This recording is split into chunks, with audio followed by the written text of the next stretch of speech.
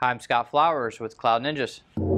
Today we're going to continue our series on the Dell PowerEdge R620 server. In this video we're going to specifically focus on VMware ESXi 6.5. Let's get going.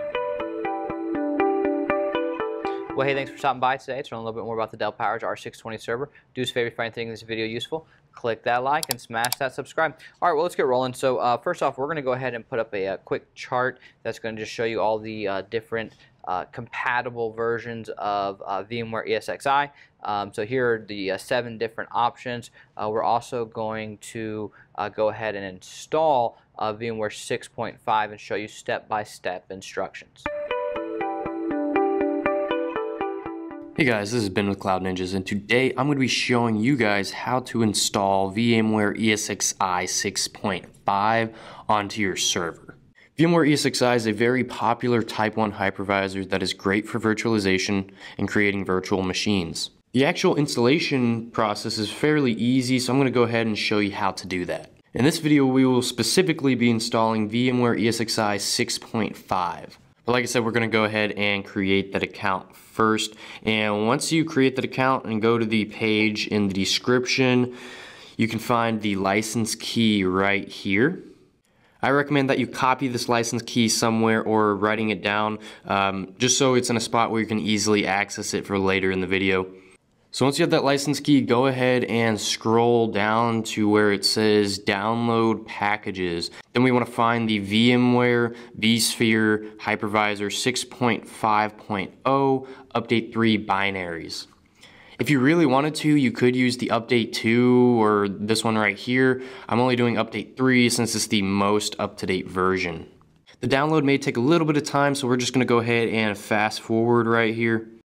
So now we have the VMware ESXi file. Now what we want to do is go ahead and create a bootable USB drive with this file. So we're going to go ahead and show you how to do that. We're going to go ahead and install a program called Rufus. This is the program that we're going to use to create that bootable USB drive.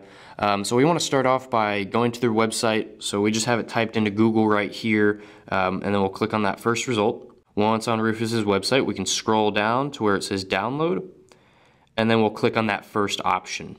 You may get an ad, so just feel free to close that, and then it'll download. And it downloads fairly quick, which is always nice. So now what we want to do is go ahead and run that file that we just installed, run the Rufus application. So once Rufus opens, we want to go ahead and click on select, and then we want to go ahead and pick the VMware file. Okay, once we have the VMware file in there, give it a second to load.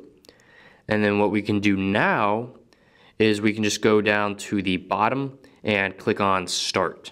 You may get a warning message. Basically what it's saying is that any data on the USB drive is going to be erased once you do that.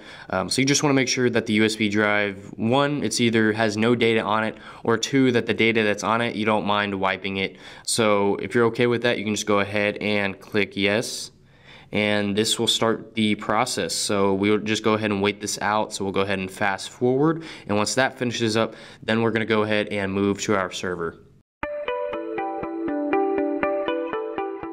Alright, so our bootable USB drive is now created, so we can go ahead and eject that from our computer, and we can go ahead and put it into our server. So once it's in the server, go ahead and boot that server up, and during post, you want to go ahead and press F11 so we can get into the boot manager. So once you're in boot manager, you want to go ahead and scroll down to UEFI boot menu. You want to go ahead and click on that. And inside of this menu, there's going to be a collection of different devices we can boot from. So we want to scroll down and select the USB drive that we have our VMware ESXi ISO file on. Once you do that, this is going to start the actual VMware ESXi installation. This part may take a little bit of time to actually load into the installation. So we'll just go ahead and fast forward until we get to that point. So once the installation finally loads, we'll be prompted with a screen that's welcoming us to the installation. So we can just go ahead and press enter to continue. After that, we'll be prompted with the end user license agreement. Go ahead and press F11 so we can accept that. And then we'll start scanning for available devices to actually put our installation onto. We're going to be installing VMware onto a USB drive that we have plugged into our server. You don't have to do this, but we're just doing it for this video.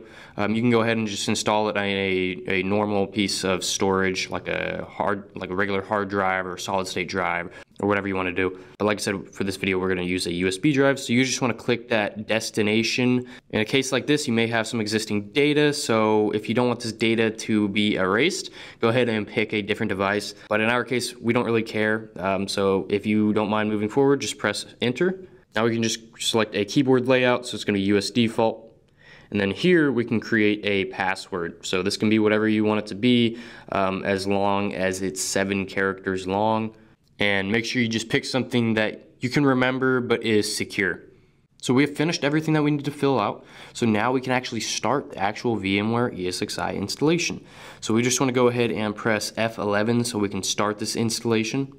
And now our VMware ESXi installation has finally started. So this may take a little bit of time, so go ahead, sit back, relax. We're going to go ahead and fast forward when this installs, and we'll be right back.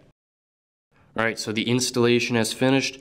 Once it finishes, you'll have this dialog box that pops up and says installation complete. You want to go ahead and remove the installation media before you reboot the server. So that bootable USB drive that we created earlier, you just want to remove that. Press enter so we can reboot the server. So we're going to go ahead and reboot the server, and then we'll boot back up into VMware ESXi. So once the server reboots, go ahead and go back to Boot Manager. And inside Boot Manager, we're going to go back to UEFI Boot menu. And in this boot menu, you want to scroll down to that USB drive that we installed VMware onto.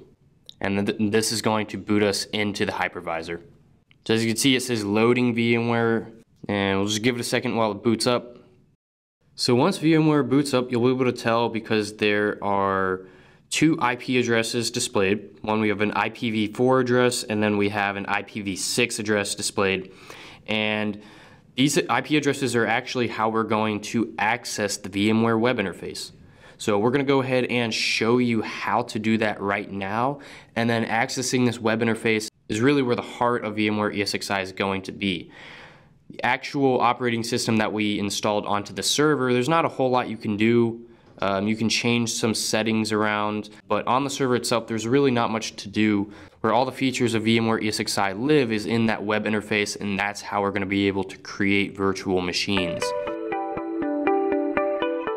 So what you want to do is go ahead and turn on a laptop or desktop that is connected to the same network as your server. You want to go ahead and open up any web browser of your choice. And in the search bar, you want to go ahead and enter in the IP address that we saw on that screen. We're going to enter in the IPv4 address, and once we do that, you may get an error saying your connection isn't private, but you can go ahead and just ignore that and continue. So in order to log in, the username is going to be root, and then the password is going to be that password that you created during the VMware installation. So go ahead and click login. And we have successfully logged into the web interface. So from here, we can pretty much just start creating virtual machines and start doing whatever we want to do with VMware. But there's really one last step that I want to go over, and that's actually applying that license key that we saw earlier in the video. So in order to register that license key, what we want to do is go to the left-hand side of the screen and click on Manage. And then you want to go to the Licensing tab. Inside of here, we can click Assign License, and then we can just go ahead and type in that license key or copy in that license key. From there, it's pretty straightforward. Just go ahead and put that key in. Now our VMware license key has been applied, so we're all good to go. If you found anything in this video useful, go ahead and leave a like and smash that subscribe. And if you have any questions, feel free to leave them down below. If you're interested in purchasing a custom-built server, whether it's Dell, HP, Supermicro, go ahead and email us at sales@cloudninjas.com. That's sales@cloudninjas.com.